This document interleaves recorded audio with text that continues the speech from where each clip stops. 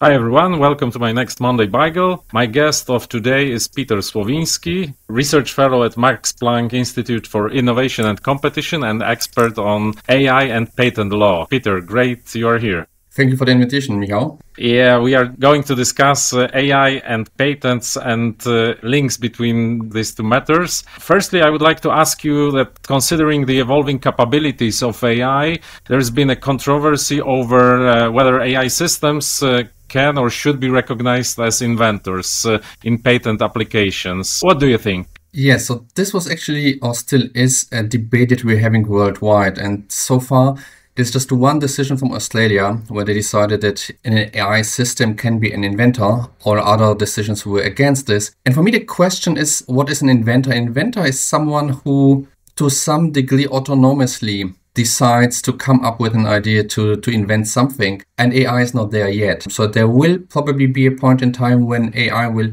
wake up in the morning and decide, okay, there's a problem out there, either for humankind or for fellow AIs, and then the AI will come up with a solution to this problem. And then when it will be that autonomously, I guess we will need to accept that it's an inventor. But so far, there's a lot of human intervention still going on every time someone uses AI to make an invention. So it's still a tool and not an inventor, in my opinion. So even if I prompt just 2 words and get a full invention, what do you think about it? About the capability of changing prompts to a very complicated solutions? Nowadays, you need much more still to come up with solutions. And also what we should not forget is how much work there is in the background, basically preparing the AI to come up with the invention.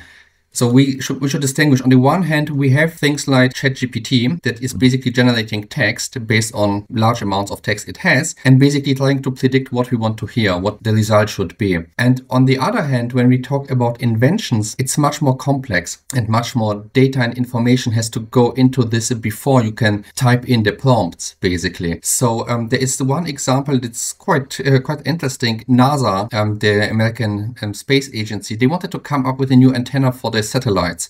And they used an AI, an evolutionary algorithmic based AI, to come up with a solution. And once they hit start, the AI came up with a solution quite fast. And it is a design for an antenna that no human being could have come up with. It's really something very different from what was there in the past. But NASA worked for weeks before that to set up the AI in a way that the AI could come up with a solution. So it may be just the 2-word prompt in the end, but there's a lot of work, human work, going into this before the AI can do anything. And so this is why I'm not sure whether the AI is really that autonomous as some people claim it is. Okay. And do you think that the use of AI changes or challenges the conventional criteria of novelty or inventing step that we should change, amend patent laws that we have so far?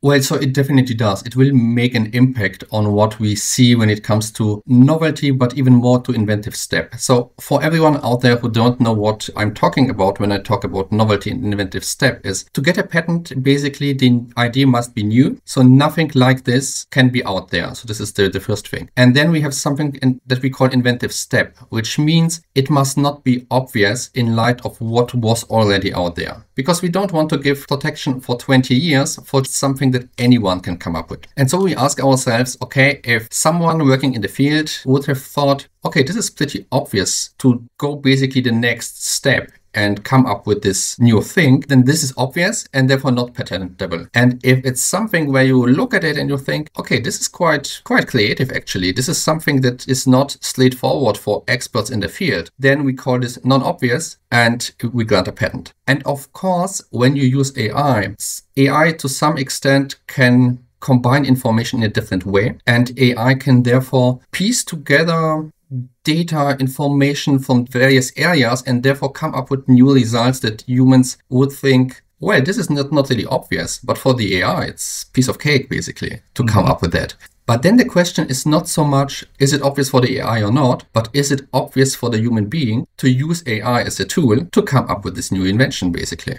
And there again, we're getting there. We're getting quite close. In the past, most AI tools used to invent things were basically set up for this single purpose. So like NASA, they programmed their own evolutionary algorithm-based AI to find this new concept design for this antenna, because you need specific data to come up with it. So it's probably still not that obvious to use AI for some tools. It requires a lot of money, a lot of resources. But we know that already many pharmaceutical companies are using AI to come up with new protein structures, with new drugs. And so over time, there will be probably AI tools out there, just like microscopes in the past, when everyone will say, okay, it's quite obvious to use AI and come up with something new. And if then it's just basically one click or a quick prompt away, this new idea, then we will probably have to not change the law really, but our perception of what is obvious would change, because it would be obvious to use this tool. And for this tool, it would be easy to come up with the end result. And this may mean that we will not grant patents on certain things that we grant patents for right now, but this doesn't have to be a bad thing. Who says that we need to grant patents? Maybe some branches of business do. Yes, probably. Okay, I would like to discuss one more thing. In Europe, contrasting to US approach, we cannot patent software. But do you think, or under what circumstances, AI innovations are patentable in Europe? I'm glad that you're mentioning this, because this is something that people actually believe. Even lawyers think that you cannot patent software, which is not the case in Europe. You can patent software in Europe. The European Patent Convention says you cannot patent a computer program as such, which means if you just have the code for an ordinary software running on a computer, you cannot patent this. But as soon as you have some kind of technical effect, which means interaction with the outside world, you can patent this software as part of something more. So let me give you an example. If you take a look at AI being used for autonomous driving, the AI is steering the car. It has a technical effect. Because of the AI, because of the software, the car is driving. The car is recognizing human beings in the way, braking, doing things like this. Such an AI you can patent. You can get patent protection for this one. Okay, really interesting. So looking forward the future, how do you anticipate AI's role and humans' role in this process? How it will evolve? Will there be any space for human left? I think so. I definitely think so, because still, at least for the next decade or something like this, those AI tools that are really used to invent something need a lot of human input still. You have to set the parameters, you have to know and understand what you want as a result, and define what you want, basically. So AI is not going to solve any problems by itself in the near future.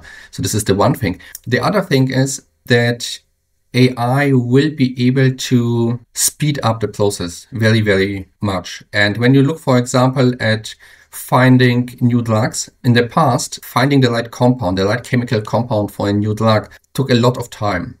Right now, this can be shortened down to a large extent by the use of AI. And in the past also, we said we need really not just 20 years, but maybe even longer protection for pharmaceutical compounds, because it's so complicated to come up with the new stuff. And if we can speed up this process, then we probably will not need so much patent protection anymore. So basically the term of protection may need to be shortened. It will probably not be, because we never ever, once we granted a term of protection, shortened this in the past.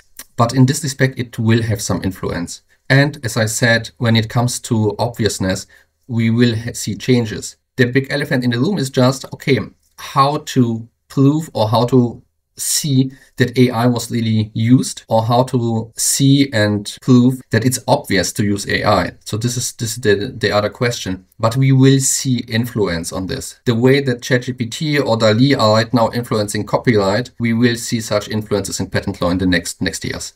Okay, great. So we have space for people and we have fantastic tool, and this is good hint for future, I think. Yes, definitely.